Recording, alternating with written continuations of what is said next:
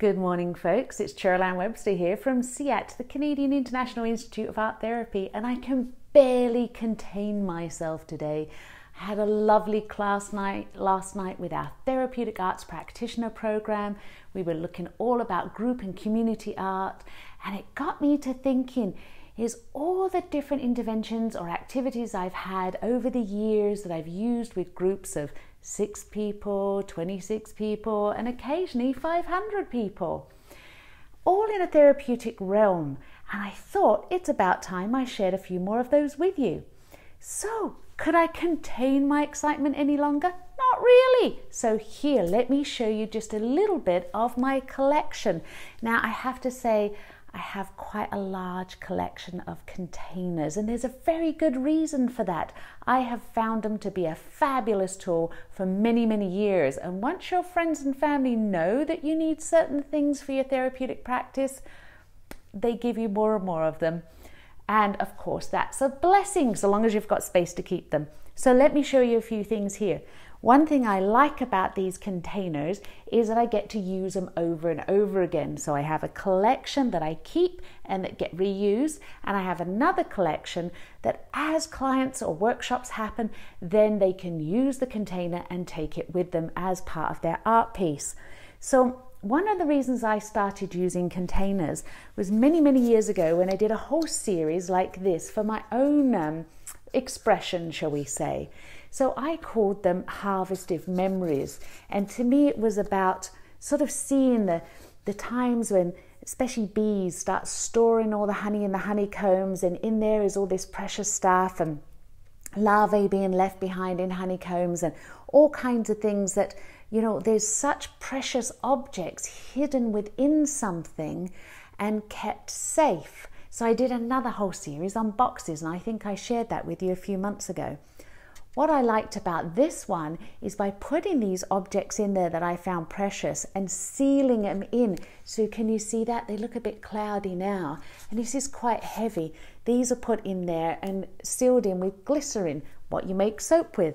And what I really like about this, and why I call it Harvesting Memories, like many of us, our memories fade a little bit over time, but it doesn't take much to bring them back into our vision and into our mind and our hearts and our feelings by giving it a little wipe over. Well, it might take more than a damp cloth to bring back some memories, but in this case, the symbolism of it is just wiping it back and bringing more clarity back to that thought, that feeling, and that experience, and poof, there it is for everybody to see. So that's how I started this. Oh, it doesn't have a date on it, but it was a long, long time ago. Now it's been hanging on the wall ever since. The rest are exhibited in galleries. That got me into doing more work around containers, because we often talk about containing our emotions, containing our feelings, and helping our clients find a way to contain and regulate what's going on for them in their lives as they work through it. So with this came the collection. It started out with tins. People started to give me their tins, and tins are lovely. They're very symbolic, and most people have had a tin in their life where they were cookies or buttons or beads or something. They've sort of been used as a little jewelry box in that way, and some of the tins come with their own decoration, others not so much. But being able to place items in there, being able to use it and talk about it. So that's where it started. And then, of course, sometimes you get some different kinds of containers that open in different ways or collapse down. And look at this little guy. This collapses down completely, if I can figure it out. There we are. And you end up with a little flat pack. This idea of changing shape and structure seemed to be quite symbolic and acted as a good metaphor. Also how they close or open. This one has a magnetic clasp. And sometimes with these containers, I find clients don't change the outside of them much. They might wrap them or tie them to seal them more once objects have been put inside. But otherwise, they tend to stay quite like that. And then, of course, you get some really unusual ones like this one here. And this is perhaps one of my favorites. But if we think of it in terms of symbolism, how does that represent how I'm feeling right now? Or how does it represent who I am as a person in some situations, completely transparent and apparently today a little deflated.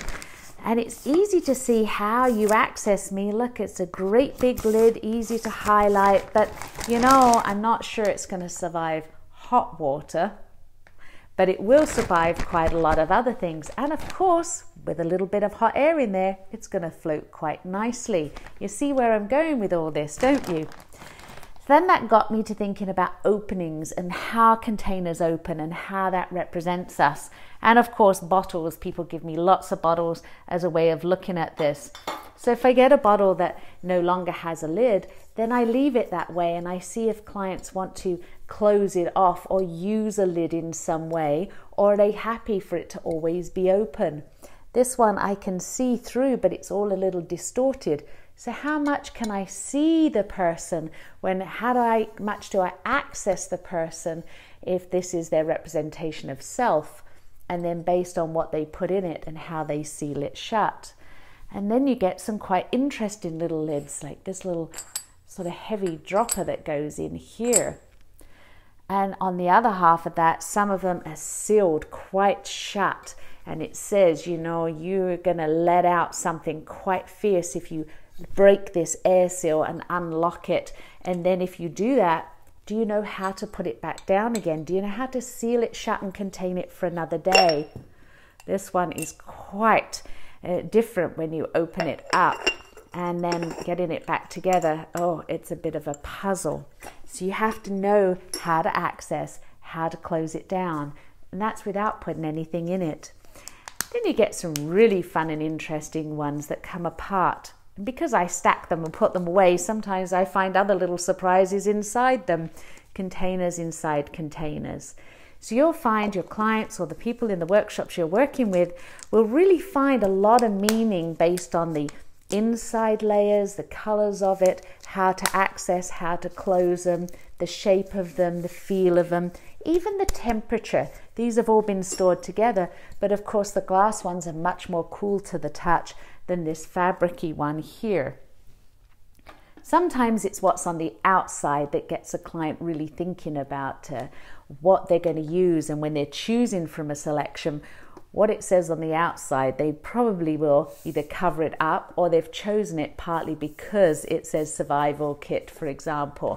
And then seeing what's inside the survival kit, another container. What's inside that one? I don't remember because I packed them away a long time ago. Oh, more inside of that. So actually, this is probably left over from a workshop, because here it says survival kit. Inside, well, it has a representation of the Day of the Dead, and inside that, little first aid dressing. So I think I'll leave those ones stacked up. So of course, if it's a short workshop with a number of participants, then we need these containers back and to be stored. So I would always let people know ahead of time, we're going to select from these containers, this is what we're going to do with it, and before the session's over, we're going to put them back in the collection. If it's a situation where I want the clients to feel that they can use the artwork, they can change it, they can paint it, they can glue on it, then I'm going to make it clear in this selection, you can choose from them and you can keep them or discard them. It's entirely up to you. But you always want to let the clients know, or the participants know ahead of time, what they can do with them. Now, of course, there's some containers that are very obvious what they're for or what they were used for when they're first picked up. Others, or there's another one of those safety locks. Others not so much. So this one here has got a lock and key. So it looks simple enough to get into, but do I have the key to this lock? And if I do, what am I going to find inside? Well, because it's me, there's going to be lots more containers inside, some tiny weeny ones in there. And look at that, the layer inside the box also has meaning. This one's very velvety and that rich purple. So obviously something very precious could be stored in there. So how a person feels about themselves or the situation at the time.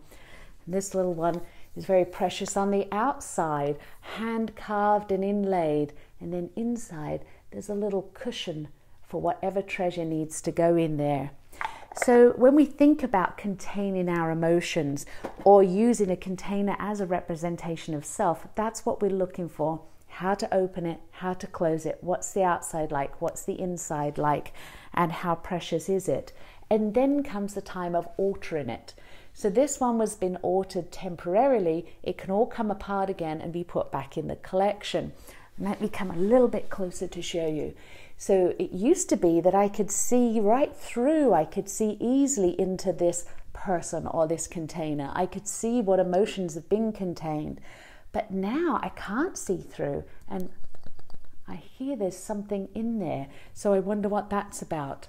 It's got one of those big airlocks on it and even a rubber gasket seal. So I know this person perhaps doesn't necessarily want me to get in there easily. I have to get to know them first to be able to access who they are or what emotions they're containing. So I'm going to open this up. And don't worry, I'm not showing my client's artwork. This is actually mine. And inside, so if we look on the outside, it's got this wonderful design that looks very adult, very mature, even a little masculine perhaps. And on the inside, oh, there's a nice fun little bugs and playful happy birthday symbol on the inside. Now around the outside here, there's all kinds of storytelling going on in images, and then inside a different story altogether. And there's a found object in there. Now, if I really want to find out more, and I really am working hard to access these feelings and these emotions with the person, then I also get to tip it upside down and look around, and there's more messages on the bottom. Now, the reason this one can go back in the box afterwards is because all of it has been collaged separately from the container. So you see that? Just collaged on card, cut out and placed in. There's a little compass there. And all of this can come back out. So my clients in this workshop have the opportunity to first choose a container that they feel will best express what they're trying to express in the moment. Then they have the opportunity to wrap it, tie it up, make a key for it, or decide whether the key even wants to show where the keyhole is. And then considering the inside of the container. What does the velvet mean for them? What does a clear container mean for them? Once they've gone through that process, they can look at how can they change it temporarily or permanently. The easiest way to change it temporarily is making inserts for the container or wrapping a container up. And of course with this one, filling it with all kinds of things that later can be emptied, and this can go back into collection. I'm sure now you're finding it really hard to contain yourself too. You're going to be wanting to run out and find containers all over the place. Thrift stores are an excellent place. Telling family and friends that you're looking for containers of different shapes and sizes and colors with different openings. And if they're missing their lid, that's quite all right too. If you've got the space to keep them stored, then why not start your collection today? And then when you're working with a group, and working in a small group of 5 or 6 people, or even a large group like I do with 500 people, then this is an excellent way to tap into people talking and discussing about what they're containing, what they hope to contain, and how to express themselves using containers as a simple and yet very expressive tool that is reusable. Sounds like a win-win for me. Anyway, I hope that's helpful to you. Drop your comments in the messages below, and looking forward to seeing you again on our next live as we do more and more work with therapeutic arts and art therapy. Take care, everyone. This is Cheryl-Ann Webster for CiiAT, and you know you can find us on our website, and that's ciiat.org, CiiAT.org. Take good care. Bye.